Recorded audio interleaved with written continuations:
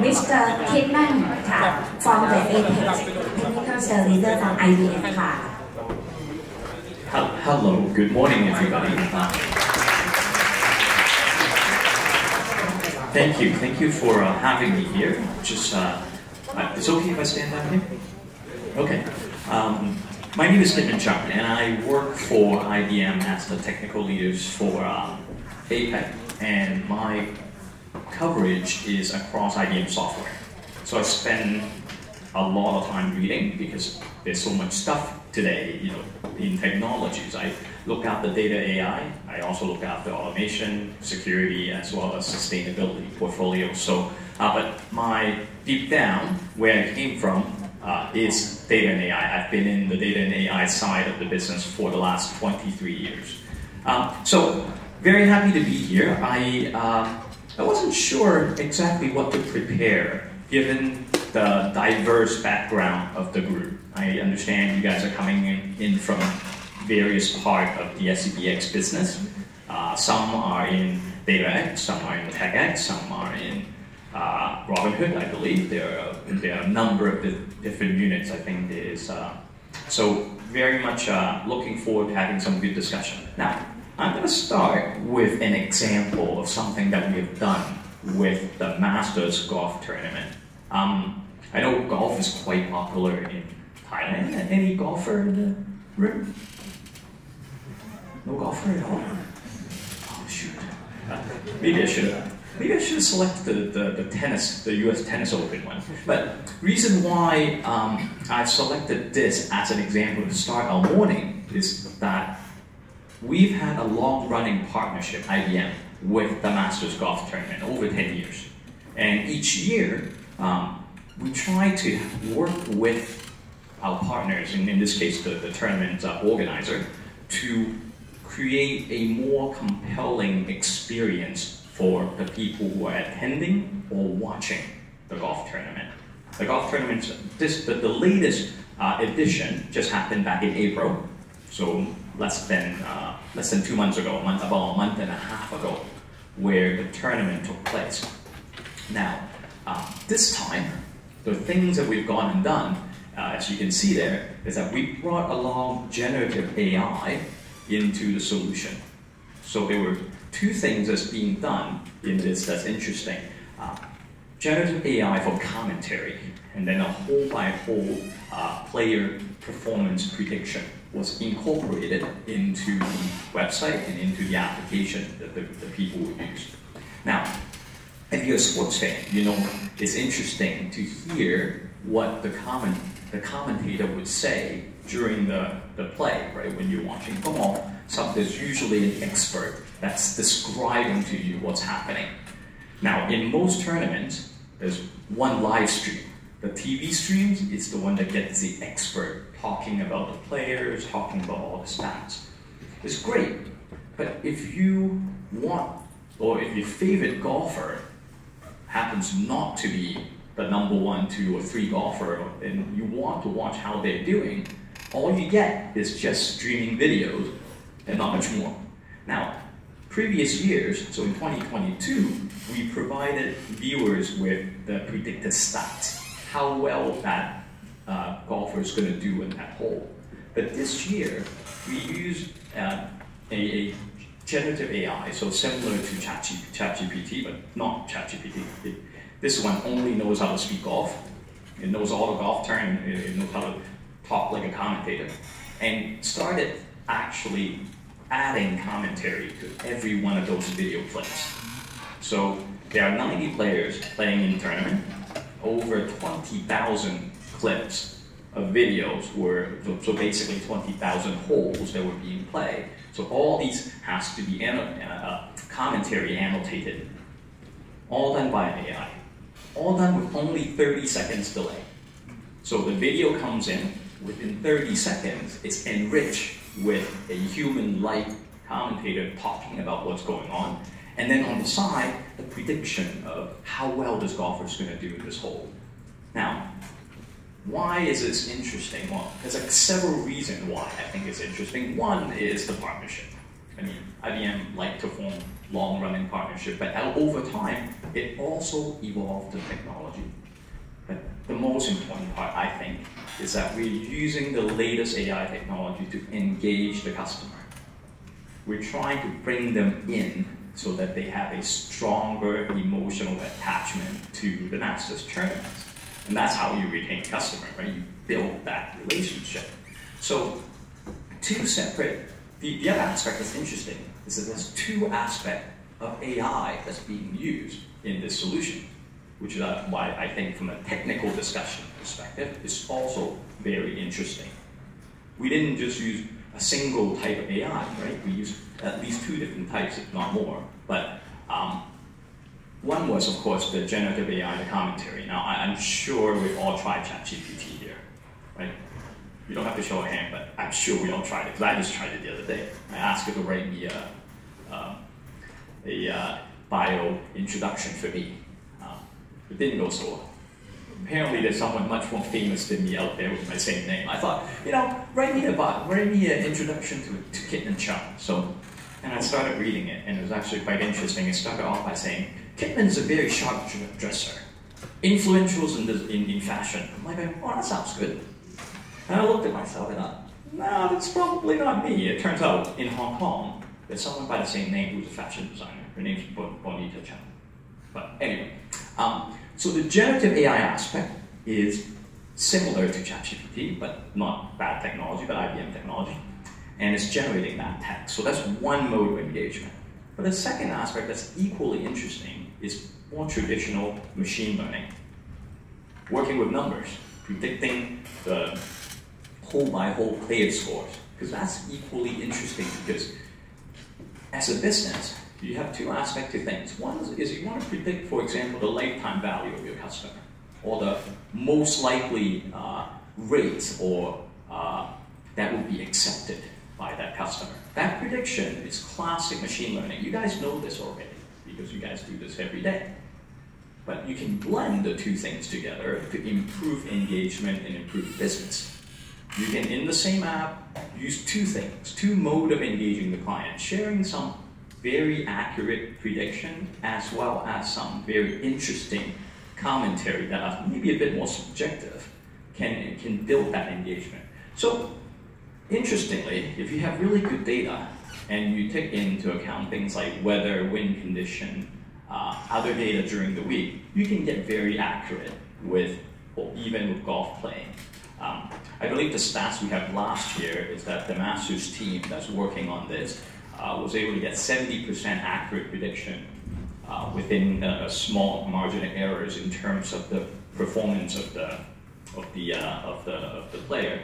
But the one really interesting part, and after this I'll jump into a different example. One really interesting bit that happened also is that the statistical analysis that we can do today, if you pull in the correct data set, now that includes wind direction, temperature, location information, everything brought in, the performance of that individual that day, if you build everything in, you can actually predict something quite remarkable. Based on what I've read of the case study after when I read the debrief, we built a model of what would the winner's journey would be like. So we didn't predict who the journey was, but we predicted the journey. We didn't predict who the winner was, but the prediction was for what would the journey be like for that player. Reason being, I think, that golf pros, their performance variabilities are very small. The winner usually will win by 1 or 2 strokes. So it's very difficult for you to say exactly out of 20 people in the top of the rank which one is going to win that day because they're all within such a small margin. But if you take that and use that as an average golfer, and then you look at the course, you can start predicting which hole they're going to birdie and which hole they're going to miss. So the prediction was interesting because it actually predicted, I think, which hole they actually did well in, the winner, which hole they didn't do well in, and how they actually ended the day. So I thought that was really interesting. Because that's, in many ways, what we're trying to do with micro-segmentation, what we're trying to do with customer prediction. You don't know exactly the person, but you can predict that journey that they're going to take. So I want to bring that in as well because I think it's an interesting point when you can still make really strong prediction, even if the people that you're predicting about is quite familiar or similar to each other. Now, I was talking about generative AI, right? So that's a big topic these days. Maybe I'll come back to this in a minute because I'll do this slide first. I want to give you guys a bit of information about generative AI. I know it's a very technical background. How many people are familiar with generative AI today? A few. How about foundation model? That idea. A couple people. Okay. Just going to quickly explain what those things mean. Now, our CEO, Arvind Krishna, recently was interviewing with Financial Times, I think FT.com, and he mentioned ChatGPT. And he was asked directly, what's ChatGPT meant to IBM and to the industry as a whole? And Arvind's response was quite interesting, and now I'm paraphrasing. I think he mentioned that ChatGPT was a great marketing moment for AI as a technology. And when he elaborated, he said it's kind of like a Netscape moment for the AI technology. Netscape for the internet and ChatGPT for AI. Right? Before Netscape, everyone goes, what's the internet? Right? Which is something that the geeks do back on their computers. Netscape made it something that everybody understood. And then the internet exploded from there. And I think the point is the same. ChatGPT showed the world what AI could actually be, and now it exploded from there. In fact, the explosion was amazing. Like nothing short of staggering what ChatGPT did. In 5 days, they acquired the first 1 million user. I have never seen it. Any company who can acquire first million users in 5 days is remarkable. I think Instagram took 2.5 months to do that. By 2 months, ChatGPT had 100 million users. It took TikTok 9 months to do that. So it's incredible how many people are actually looking at this. So it is a shifting moment. Right? So, but what is it exactly? And I've seen it described in many ways. It's a really, really good piece of AI. It's a very, very sophisticated neural network model. Somewhere it's over 100 billion parameters in that model. It is a massive, massive neural network model. And GPT-4 is even going to be bigger.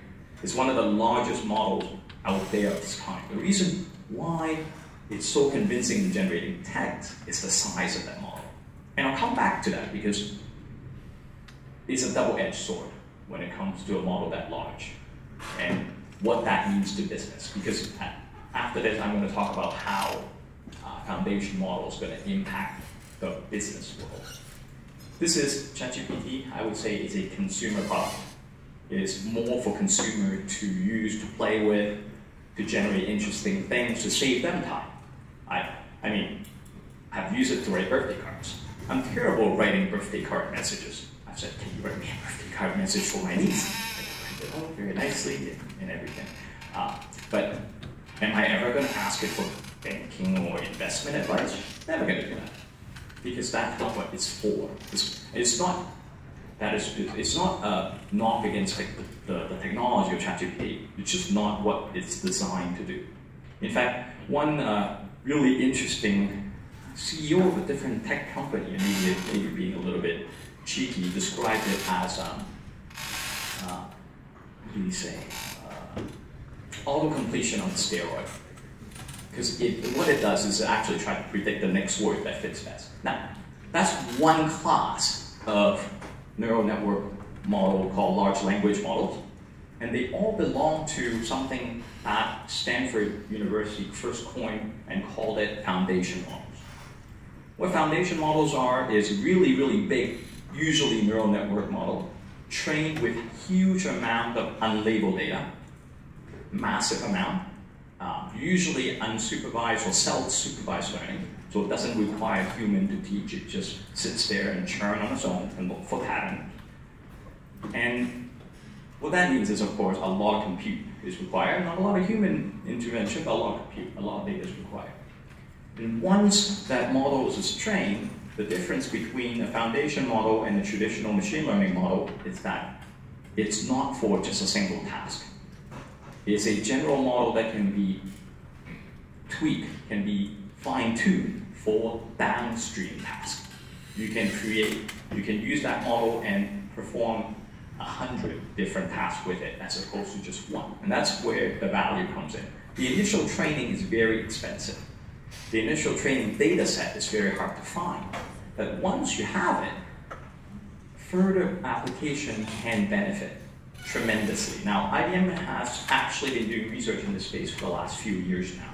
And what we found with these type of models is that the initial training, expensive, lots of data required.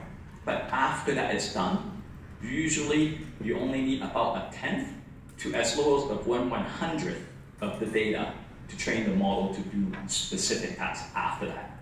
So whereas it used to take, each model take X to build a specific model for each one, using a foundation model is 10% of X to do those same tasks.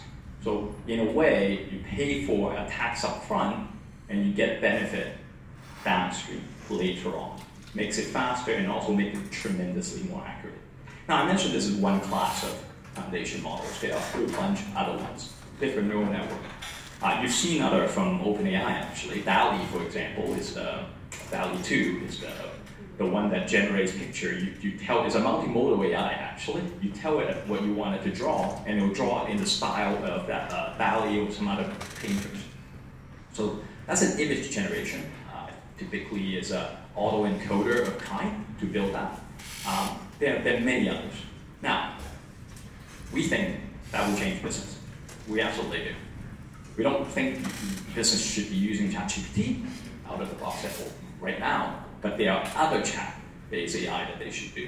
So as a result of that, IBM has decided that it's the right time for us to launch a new set of products and to release foundation models for our customer to use. So where did those foundation models come from? Well, I've lost control.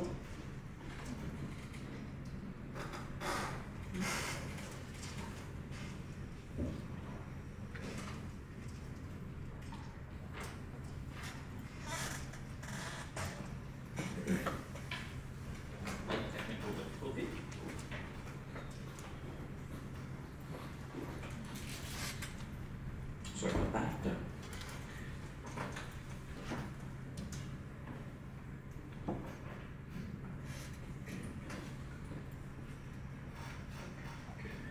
Now, where did those foundation models come from? Well, we've had a running relationship with NASA for a while. In February, we actually released this press release, and no one really noticed it, but it's interesting because NASA and IBM has decided to team up to build a number of custom foundation models to help solve climate change as a problem. So what we're doing with them is saying, well, okay, let's get together and work. We're taking 300,000 of their scientific literature, 300,000 different review articles to build a large language model so that scientists doing research on climate change can have chats and find out what's going on. We're going to build a satellite image and geospatial data set. That image data set will help scientists predict what the Earth will look like if something happens. If there was a flood, if there was a forest fire, if there was a oil tanker leak, what would be changing in the landscape? So similar to what DALL-E 2 would do in terms of painting a picture, similar to what ChatGPT would do in terms of talking to you individually, it's just talking about science. Now, these projects have been ongoing in Boston and various research centers for a while. Many of those foundation models coming in those projects is now being released as a product in something we call Watson X. So that's been announced just 2 days ago. So what we're trying to do is say, well, why don't we release a large language model that, for example, SCBX can take, add the own training that you need for the business unit, and then use that as a generative AI to answer questions for the customer. Now, how is that different from, let's say, ChatGPT? Well, the biggest difference about these foundation models is that all the data set used to train them is 100% curated and vetted. Our legal expert has taken a look at it, make sure that there's zero copyright violation in any way. We have ethicists looking at it to make sure that we are using ethical data. The source of the data is non-customer, that we have full permission to use that data for training. In addition to that, we've done all the hate filters, and any questionable content has been taken out. Now, smaller data set, but it's a data set that's unlikely to hallucinate. And hallucination is a problem with neural network. It definitely is. In fact, the larger the model, the trickier it is, because like a human brain, if it hallucinates, and it's hard to figure out what part of the neural network is doing that. And it is not possible to just remove. You basically, the neural network is trained in a way, you cannot just say, oh, it's like a human brain. You cannot just say, I'll cut a part of it off. You will no longer have that.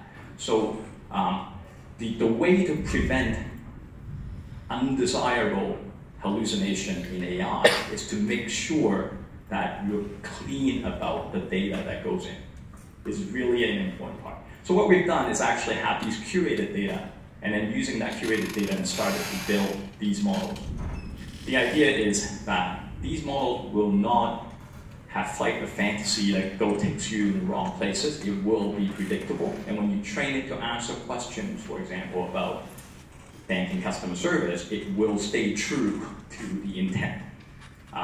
They're much smaller. They're not as impressive as ChatGPT, don't get me wrong. They're much smaller than neural network models. But why is it good? Well, two reasons why it's good. One, it's easier to train these smaller models to customize for what you need it to be. The outcome is much more predictable. And when you run it, when you actually use it to answer questions, it's much cheaper on the electricity bills. Because if you use a large model, every time you call it, your electricity bill is actually a lot higher. So the question that we are seeking to answer, and we are hoping that the industry or our customer agrees with us, is that it's about fit for purpose. You know, I was watching the announcement the other day, and the analogy that was used was, ChatGPT can write you a resume or write an introduction for yourself or resume in Shakespearean English. In fact, the other day, Tuesday, I was giving a talk in a marketing event, and I asked ChatGPT to write me an ad for IBM in the voice of Don Draper from Mad Men. And it can do that. It actually wrote me a paragraph. Anyone ever watch Mad Men? Really good show, AMC, right? It can do that. It can write me a whole paragraph in the voice of Don Draper, and so on. It can do all those things. But the question, and I think the example that was really poignant, is that, but is that what we need if we're going to build a chat interface for like a client-facing chat interface for a bank or for an insurance company? Do we really need it to speak Shakespearean English? Do we really need it to be able to do things in Don Draper's voice? And I think the answer is resounding no, we actually don't need it. So why have such a large network? It's a lot of fun to use it for consumer use cases, but if every bank wants to run their own version of foundation model to do the work that they do, last things you want is something that consumes extra resources to do things that you're never going to call upon for it to do. So that's why models are much smaller, they're much more efficient, and they're much easier to train downstream to do what you need it to do. And the idea is really to deliver the trusted AI for our customer that they can use to solve their own business problem. And we do this by allowing you to add your own trusted. The secret sauce is your trusted data, right? And will allow that to run anywhere as in your cloud. It doesn't matter where the data resides. And the final thing is we're never going to take your data and the learning back into our fold. We want to keep the model itself with the vetted data set. It's called Blue Pile. It's a big pile of IBM data sitting in one of the largest enterprise data commercial repository. So we use that to do training, but we're not going to take customer data and actually further train our model, because that's yours to keep. So, and again, it goes both ways. You don't have to worry about the models being contaminated with other people's data either, right? And you can train that models behind your own firewall. So that's this thing called watsonx. Now, I've also listed a bunch of different things here in terms of foundation models and what it can do. We have built foundation models in all these areas with industries in partnership. I was in Boston February this year for the first time to visit our MIT Watson lab, and a ton of the foundation model work happens to be being worked on there. And these models are actually built with like a diamond industry partner that are there. These models are built to solve problems that they want. And what we can do is harness those foundation models to help other customers do other things. So chemistry and materials, I've seen a foundation models that will generate possible molecules for pharmaceutical company to make new drugs. Moderna is actually a customer working with us to build foundation models, because they want to use foundation models to build vaccine faster. We have a company that's working with us to build better concrete, so that they can have concrete actually has quite a high greenhouse emission in its manufacturing. So by changing the formulation of concrete, you can actually significantly reduce the carbon footprint that your organization has. So those are some of the problems that you can solve. There's one that's on protein, creating new protein that may be able to deliver therapy for cancer, for example. Those are some of the use cases that's being built. Geospatial, I mentioned the one that NASA's doing, so flood prediction. Geospatial, I was just talking before about flood prediction because I think that's something really interesting for any, for example, for SCBX, to potentially use something like that to reach out and to help farming communities. If you can use geospatial information to predict climate, to predict rainfalls, to predict impact of rainfall, flooding, you certainly can use that information to reach out and help farming communities in Thailand, for example. So, and part of the reason why I'm bringing this up with this group is, as I was talking to the CFO, is because part of the reason I'm here is to get you thinking about what other problems can you solve with AI, not just necessarily the immediate stuff that you're working on, but also new business model. Can we apply that to some kind of microloan for farmers? What can be done with that type of information? From the IT side, actually that is one of the foundation model first wave that we'll release with watsonx. It will be a code generator. It will write Ansible code for you. So Ansible playbook. You tell it what you want, it will write a playbook for you. So for IT operations, when you want to do IT automation, now a site resilient engineer can sit back and actually do planning work and more deeper problem resolution work rather than spending time writing scripts. You just tell the AI, I want the script, and the script will get written by itself. So one of the first things we're going to do there. Image, dialogue, natural language, IT data set, and so forth. All those will be coming out there. In watsonx, there will be 7 categories of foundation models being released. I think we're releasing 20 proprietary models, that's our current plan, that can be then adopted to do different things across the entire operations of any business. You can use chatbot, obviously, but you can also do other things with it. The other aspect, I think that I think is really interesting is we've also partnered up with with Hugging Face. Now, Hugging Face is a giant repository. It's like an open source foundation for AI models. So we have entered into an agreement to be the premier enterprise support provider for Hugging Face models.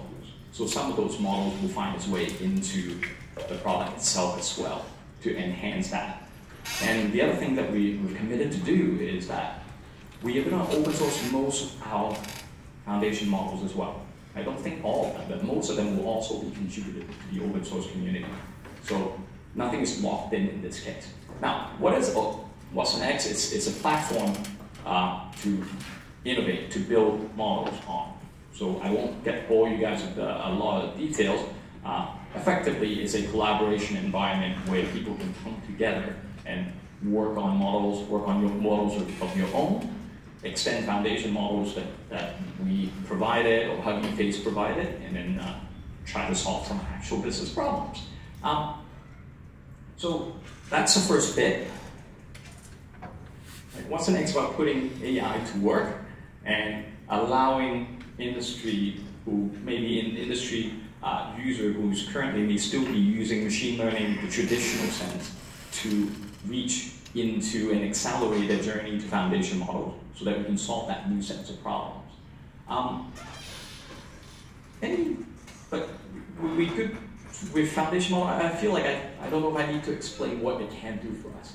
Foundation models basically generate things. Like you got traditional models which are predictors.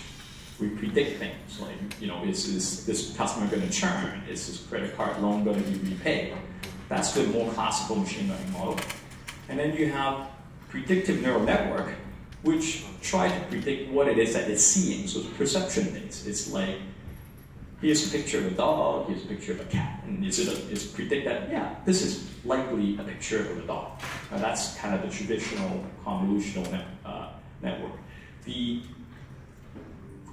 generative AI, which is a subcategory of deep learning, is about generating new content. So in this case, instead of saying, oh, this is a picture of a dog, you can say, what if a Cocker Spaniel and a Poodle had a baby? What would that dog look like? And it would generate that picture, even though it's never seen it before. That's the easy way to describe what they do, right? They do different things. They're all powerful, but they do different things. So they don't replace each other.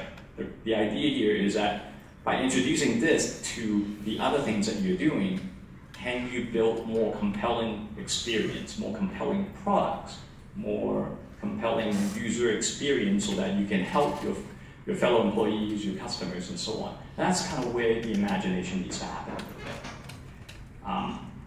I will quickly introduce, there are three components to watsonx. watsonx AI is the foundation model and the AI platform. That's where you can build your own machine learning model as well as your generative AI. That's where it will be run. That's where you can share those models. But more importantly, it will also be monitored there. One of the things that we really believe in when it comes to AI usage, and I think this is going to come across even more now. I mean, I'm sure all of you heard some of the backlashes with ChatGPT, right? There were a lot of people that kind of got very excited in 2 months, and in the following 2 months, a lot of people got very upset with ChatGPT, including, you know, Elon Musk calling for not having any more powerful AI than ChatGPT for at least 6 months. I think Jeffrey Hinton, the godfather of AI, went as far as saying that he regretted his life work, the work that he has done, because he thinks that it can be quite dangerous. And I happen to think that, well, there's actually some truth to that. It can be very dangerous if we abuse this type of technology. It is very powerful. The fear was fake news, right? There's always that element. Hallucination, telling people the wrong things. But worse yet, what if a bad actor, someone who deliberately used this type of generative AI to do bad things? In fact, I think the example we used was Vladimir Putin. You can go out there and spread all kinds of terrible news on the internet, and you wouldn't be able to tell the truth. So, but the reality is that, and he said he comforts himself in thinking that if he didn't do it, someone else would have. and I do believe that's true. The technology is the technology. I think it's the use case that we need to be careful of, and that's why inside watsonx.ai, the AI part of the product set, there's a significant amount of attention paid to trust and fairness and transparency and bias detection. So just to make sure that we can honestly look at the solution that we create and know that we haven't done something that potentially, or at least we haven't missed any ethical consideration when using AI. So that's why there's a lot of that built into the watsonx.ai product set, a lot of trusted capabilities. Second component, watsonx.data. Now this is an interesting one because it's actually a data platform. What we used to call this a lakehouse during the research stage. And the lakehouse concept is kind of the evolution to the data lake. It's actually taking it to a new angle. There's a lot of new technology being put into it. I think we, at one point or another, got very excited with Hadoop, and everyone went out and built Hadoop data lake. And then we realized that one giant Hadoop data lake really didn't fit. It was meant to be the things that solve all problems, and I think, you know, IBM everyone was behind that for a little bit, but I think it turns out that it's the one thing that only solved a little bit of everything but didn't really do anything particularly well. And that's why Spark then eventually came along and other things. In watsonx.data, there's a new capabilities incoming that will, one, reduce the amount of data movement. So we're trying to reduce data movement and reduce data duplication. We have designed a data platform that has separated compute and storage into two separate layers. You can now store data single copy and access data in multiple ways. SQL, Spark, and new fit-for-purpose engine. Main reason that we've been doing that is because when we're experimenting with AI, one, we need a lot of data. Two, that data in today's enterprise can live anywhere. It could be on any cloud. ETL is tremendously expensive and not really that practical. And to be honest, I think I think SCBX and the DataX team or the TechX team will know data center cost is actually not cheap. Copying data is actually a very expensive proposition. So one of the things we did with watsonx.data is to make sure that a single copy of data stored on object storage can be accessed by multiple sets of compute. So you can have a SQL engine reading that data set, use it. In fact, you can spin up as many SQL engine as you like, so that if you have multiple projects that needs the same data set, you're only using more compute, you're not using more storage.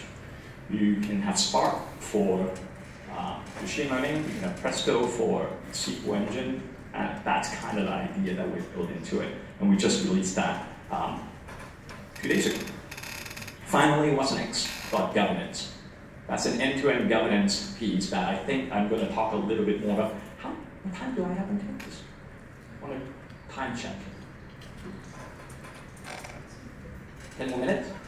Okay, I will try to be fast. 10 more minutes. I want to get on to a couple of other examples of what we've done with some of the stuff. watsonx.governance provide data and AI governance end-to-end. And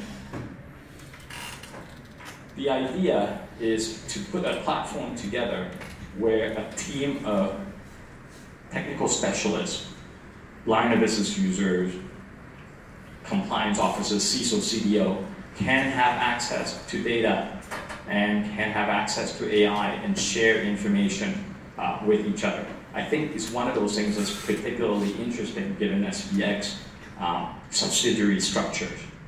So how do you share data among the various different entity companies safely without ever compromising data privacy? So the notion has always been that we work by centering around a catalog.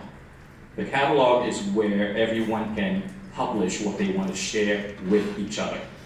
So these are data set, and in the latest generation, These could be also AI models, machine learning models. Let's say I build a fraud detection model. I could actually put it here and publish it.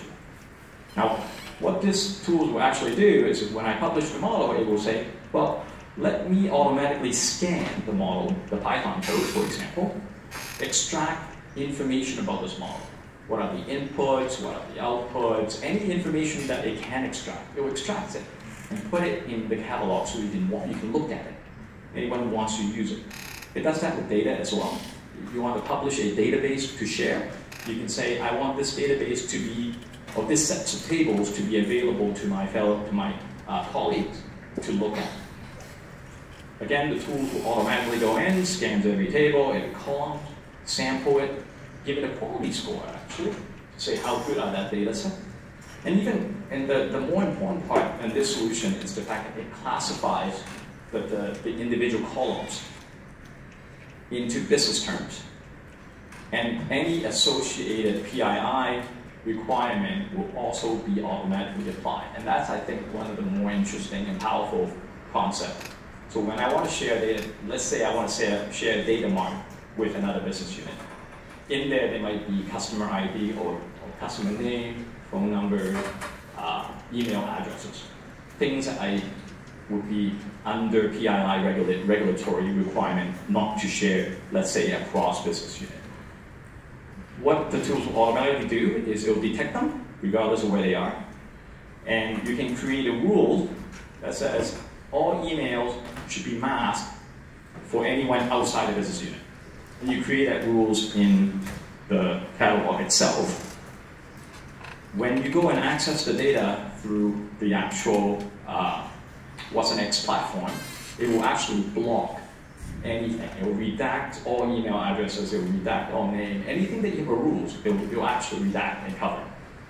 It means that you can share, maybe the customer ID you can share because you want to be able to use the same customer ID across different business units to create a customer 360 view. But any of the information that should be protected, credit card numbers, email address, it will be automatically redacted or masked. And you don't actually have to do any work. The other aspect is when you're using this platform to do innovation, experiment work, as a data scientist, you can come in. I can get data from 2 different business units, build a comparison models for, maybe do a dimensionality reduction model to say, do I have people on one business unit, are they likely to buy things from my other business unit, for just as a high level example. I can do that knowing that I have the safety of the rules protection. I will not be able to see the credit card information or anything sensitive, but I will be able to see purchase histories and other things, so I can actually build that machine learning model. I think it's a really useful feature, especially for organizations that has data set that has to be protected. Now, this is all done when the data is being cataloged. You don't actually have to do any manual work. And if you change the rules, let's say you want it to be more stringent, you want to restrict it even more, it will be automatically applied dynamically. And all the data being masked is being masked when it's in transport. It doesn't duplicate, it doesn't copy, it doesn't overwrite the original data set. So the original data inside your business unit stays the same, but when someone goes and see it, it's all protected. The latest capabilities here is we've also added, so this is great if you access the data on the platform, right? If I'm doing data science experiment, good, data scientists can do their work, we can innovate, we can do everything, that's all done. But what's not protected is if someone connected to the database directly. So that's the kind of the upstream use cases. So in the most recent sets of update in capabilities, we've also integrated that catalog with a product we call Guardian. Guardian is a database activity monitoring solution. There's a little agent that sits at the database level. It could be an Oracle database, it could be a DB2 database, it doesn't matter. And it will monitor incoming SQL access. The most recent integration will take the PII rules that you put in the catalog and automatically apply it to every database protected by Guardian. regardless of how you access. If you directly connect it to it using JDBC, it will still can be offering the same protection. That's a piece of technology that's being added because of compliance issues. But I know there was one request previously on a conversation preparing for this, is to talk about measuring the impact of AI. I want to touch on that before maybe we'll just have an open discussion for a little while. I mentioned before that this platform will also help you monitor AI for its performance. So when you deploy a machine learning model on the platform, you can say, I want you to help detect any biases for gender, for age, for the areas of the country they live in, right? Are there any biases? You can set those biases up, and if a bias that's occurred, it reached a certain threshold, you will be notified. It will tell you, hey, this model has a problem. If the performance of the model starts to drift, it stop being accurate, it will detect that, it will also notify you. So anything you deploy here will be fully monitored, and you will get a notification if something starts to go bad. The other thing it'll do is it will do auto retrain if it's necessary. It starts doing automatically retraining so that it gets the accuracy back up to that same level. So I think it's quite desirable when you start rolling out a lot of AI. The one thing in there that is interesting as well is that when you use the model on the platform, each time you call it, it will generate an identifier that this model is being used and is being sent back to the calling applications. So what that is meant for is for transparency and audit. Every decision of a model made on this, if you want it to, can be audited. What that means is in the future, you can come back with that ID and say, hey, this credit card approval automation was incorrect, let's say.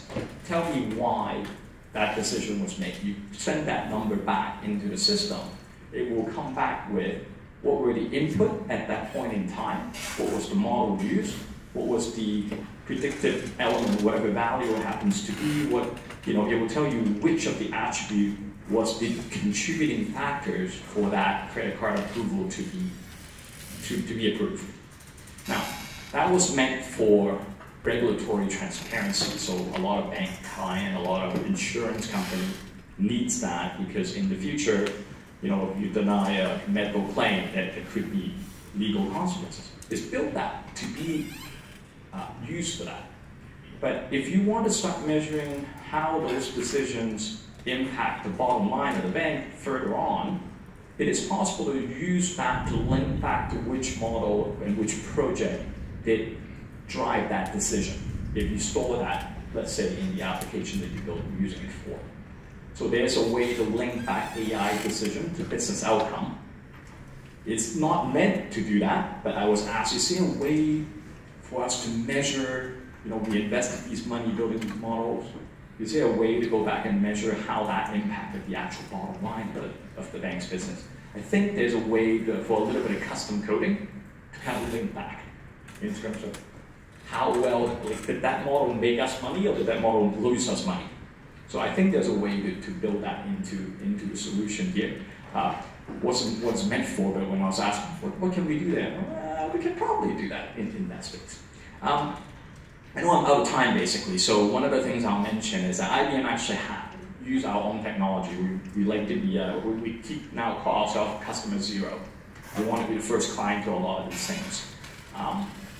There was a slide that I can put up, but we've basically started using our own data solution to start understanding our own customer base. So we've got this giant data platform that has I think 20 million customer contact that has to be resolved because all the companies that we work with. So we actually build a picture, for example, using the data governance capabilities and some customer 360 capabilities. We actually have, in the last couple of years, rebuilt our internal infrastructure and data platform, if you will, so that I can now, with within less than a second's time, resolve basically any customer entity that I want to contact and find the right contact information of the right person using a single API call. So that's some of the other things, maybe less sexy that we're doing with it, but you take this data platform, there are so many different capabilities on it. One of the things we're doing is to resolve customer client 360. And I think today we probably, that particular API now today gets between 30 to 40,000 calls every day. Because when we reach out a customer, we want to make sure we reach out the right people. If you want to hear more about how that is implemented, I can come back and we can have a call and perhaps take a look at that, because I think that is really pertinent for when you have multiple companies trying to touch the same population and customer base, building that. We call it the Client 360 is one solution, it's one API. The other API is called Contact 360. So Client 360 helps us understand which company is which. Contact 360 is an API that we use when we want to find someone to call on in that. So if I need to make a phone call to SCB, I would call Contact 360 and it will find me the people that I want to talk to. So those are the two API that we built. If you guys are interested in that, I can actually come back and talk a little bit more about that. And questions, comment, brainstorming, happy to do any of that. Thank you very much for your presentation. The customer 360 project, I think is something that we want to do. As you say, we have many companies. DataX is, I think, the one who will be making this happen. Yeah. I think maybe as a point of future, you can share the journey. Absolutely. Absolutely. Yeah, so who will be the team that will make this happen? Yeah, I can even send a couple of slides in terms of there's a couple of infographic slides. We have something called, one of the APIs, Client 360, the other one is the Contact 360. So it's really interesting because it's not just an analytic exercise, but it's an operational capabilities. So in the past, you would do MDM and they become a database and whatnot. But I think the powerful part is if you can make it a real-time API, that's because I don't need all 20 million contacts. What I need is the one. It's finding the one that's interesting. And I think for application within SCBX group, that's the piece that's going to be most interesting, to have DataX come up with a Client 360 API, Contact 360 API, that kind of thing is going to be quite useful. Yeah, happy to share more information on that space.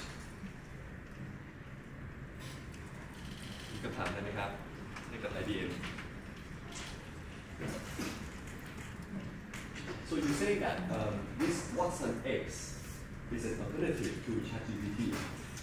So let's say if we at SCBX would like to have a foundation model, what should be the consideration whether we choose ChatGPT or Watson X? So I will follow head of research Dario Gill actually simply pointed out one thing very simple. ChatGPT, as cool as it is a consumer product.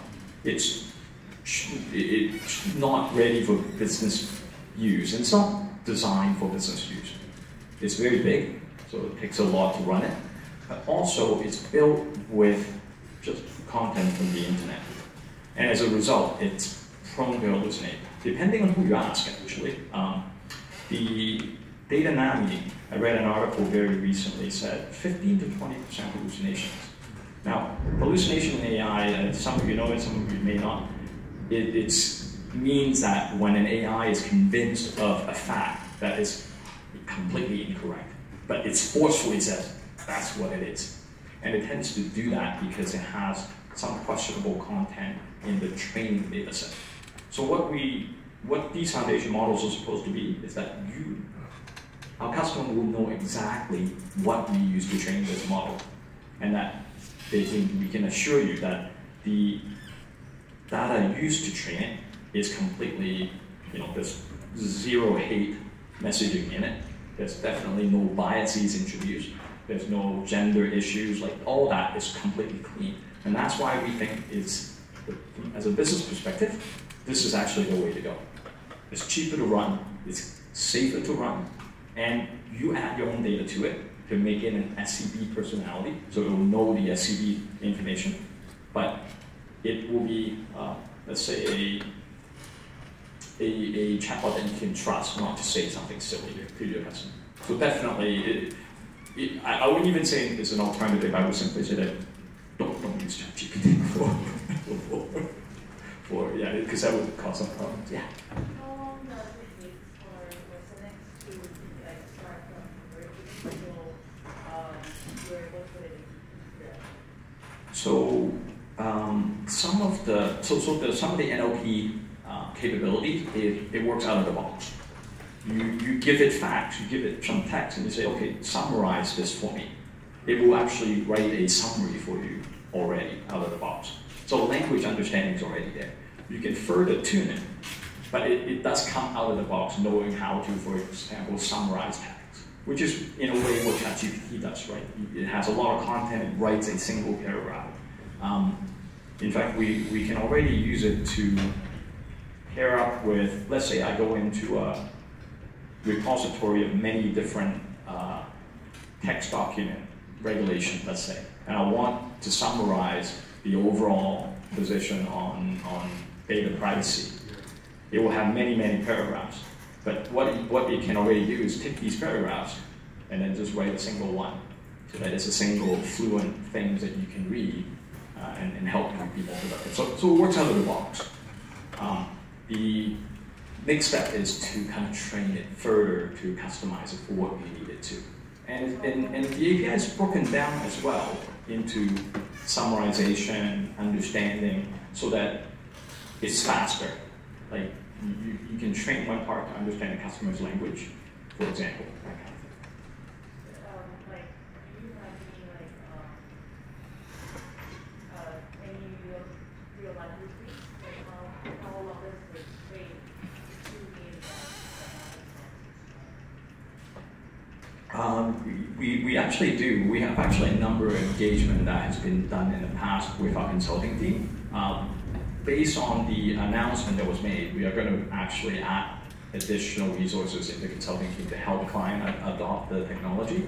But this is not, like, if you look at the speed that we need to move, we're really talking about maybe 3 months project. We're not talking about years. We're really talking about getting it up and running, starting the training and modification, and moving forward with it.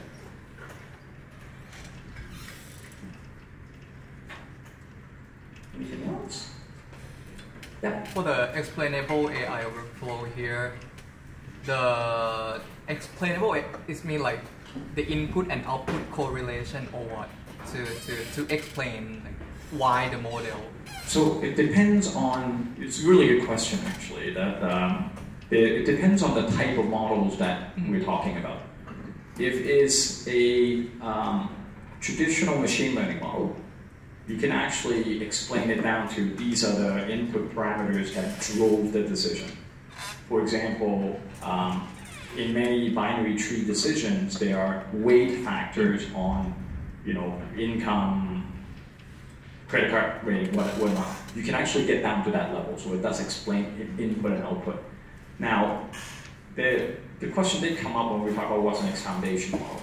This foundation model, the challenge is that you can't really explain why a neural network does what it does. It's anyone who say otherwise, I think our head of research says anyone who tells you they can explain what neural network does, it's not being entirely truthful. You just can't. It's just way too big when you have over a million or a billion parameters.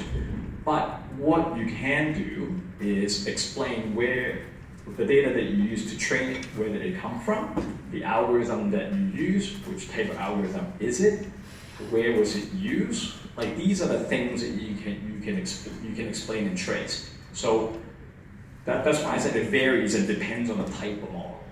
So I think the best we can do when it comes to neural network is understanding the provenance of where the model came from, who wrote it, what was the data used to train, and so on. That's the best we can do from that side.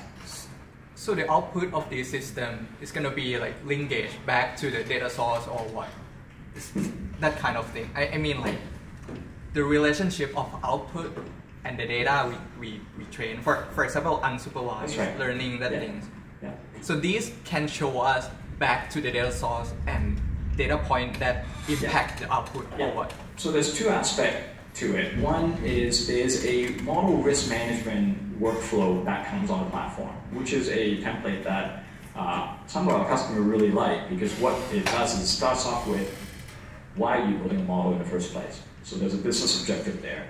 Then it says, okay, given this business objective, what are you trying to achieve? So it documents the requirement of the models before you even start, and that's kind of this risk management workflow piece. So in large scale, kind of a factory-like production, what you want to do is actually understand each one of those. Out of that workflow will generate fact sheets. So data fact sheets and things that you need to know about the model that you're building. Where did the data come from? Who's the developers? Who approved it for use? Version 1, 2, 3, and 4, so forth. All that is tracked in the system. That fact sheet's also linked to Git repository. So when you start rolling out the data to downstream use cases, right? What we'll be able to do is actually start publishing the version and keep track of all of that. When it's in production and running, we also track the invocation of that model and what decision it made each time. And again, it's optional. You don't have to do it because that's store all the data.